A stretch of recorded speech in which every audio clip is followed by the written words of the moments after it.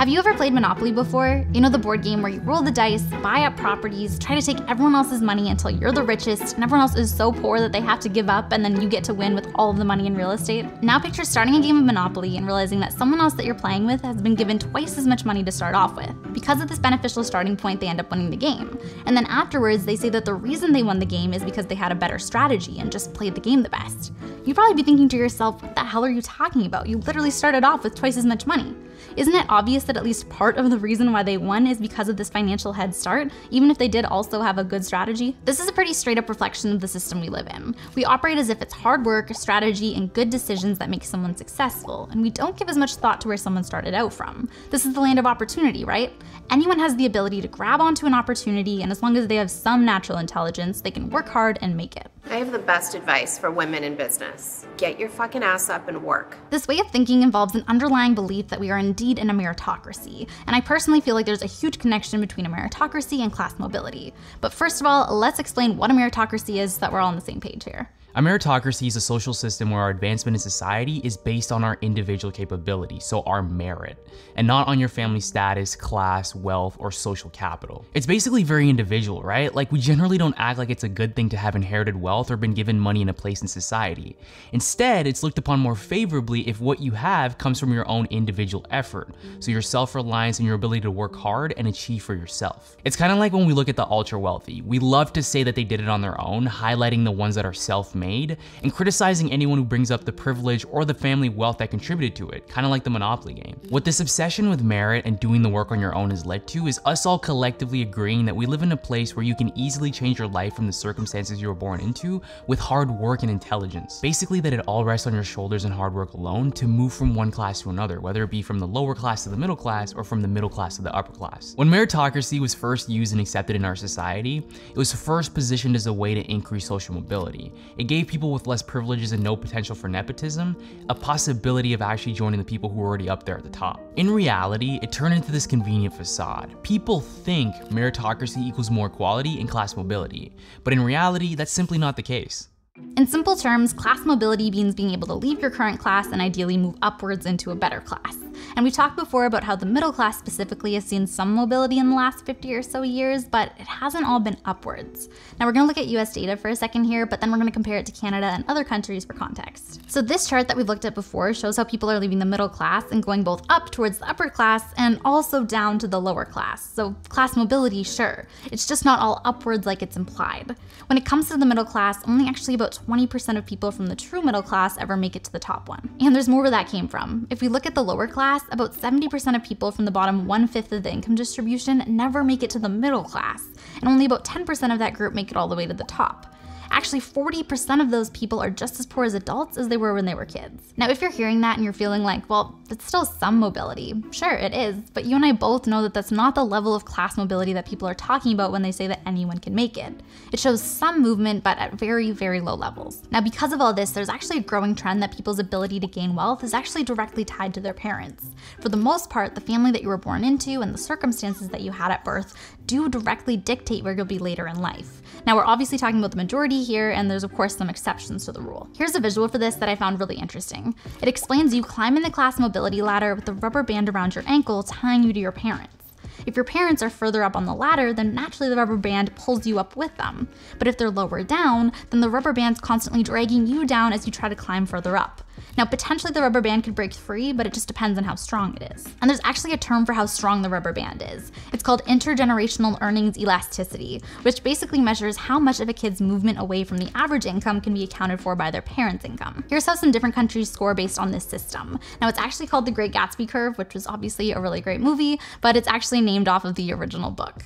Now, if you look at the horizontal axis, that measures income inequality. And the further to the right you are, the more that the wealth in your country is concentrated among a really small group of people. Now, the vertical axis is that intergenerational earnings elasticity measurement. And the further up it you are, the closer the relationship between a parent's income and their kid's future income. You can see that the US is all the way up at the very top, which means that there's a lot of income inequality, and there's also a really tight relationship between your parents' income and yours. Now, in Canada, it's a little less extreme, but the correlation still exists. So why has this happened? Why is class mobility not as possible as we feel like it is or should be? One explanation is that the actual steps of the hypothetical ladder that we keep talking about have grown further and further apart.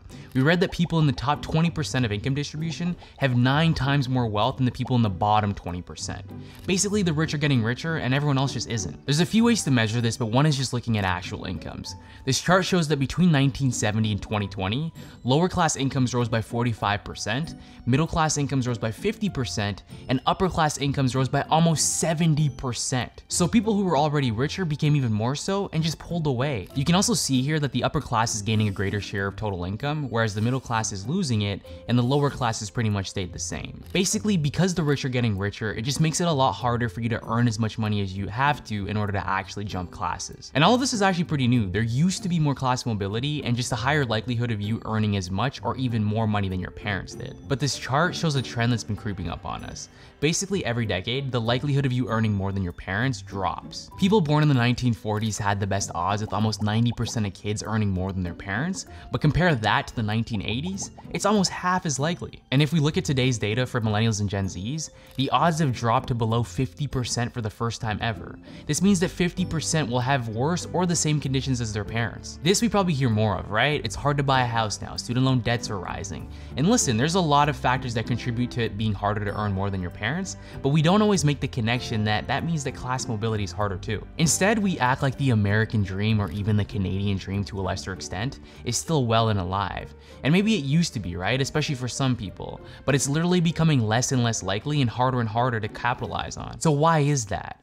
Why don't we want to talk about the fact that class mobility isn't as much of a for sure thing anymore? First, let's take a quick look at the Canadian data here, which is definitely interesting to look at because class mobility isn't quite as bad as it is in the US.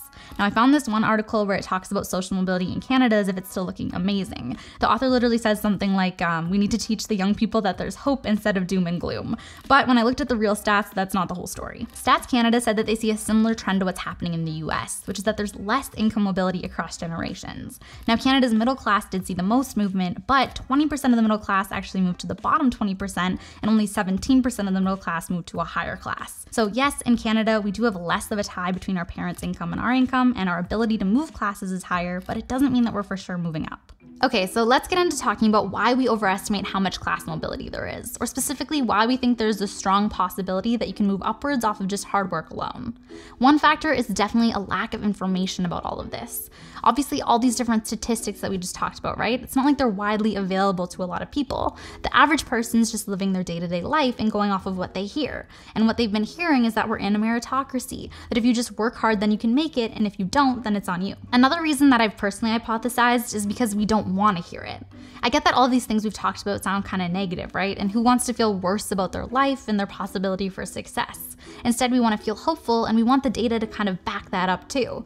It just makes the capitalist system that we live in easier to bear, and it gives it a purpose that could actually work for us. And I get all of that, but our belief is that it doesn't actually make things better just to believe that they're better. It's kind of like slapping a band-aid on it. You actually have to know all of the uncomfortable truths to really understand how the systems work and then how you can succeed within them. Otherwise, you could just be blindly working towards something that would never happen because it can't. Like we talked about in our video about capitalism, by design, most people in a capitalistic society are within the working class, so the middle and the lower classes. But instead of public interest and policy actually raising the standard of living for those people that are always going to be there, instead we focus on raising the chances of being rich, and therefore being one of the lucky ones, keyword being luck. Realistically, nothing is going to change right now when people don't even want to talk about what's going on with class mobility. But let's say that all of a sudden people do start realizing and talking about the fact that class mobility has dropped, or at least upwards mobility has. Then what? I think that people need to think about their real best interests. And instead of having a society that operates based on ideals and best case scenarios, we should focus on raising the standard of living for all the people who are going to have to remain in the lower classes. Now, that doesn't mean that people shouldn't still work hard and try and change their circumstances. We definitely believe in hard work and trying to do what you can to make the best of your situation. But we also know that the full equation looks more like hard work, plus natural abilities, plus the circumstances that you start from, plus a little bit of luck. You need all of those different pieces factored in.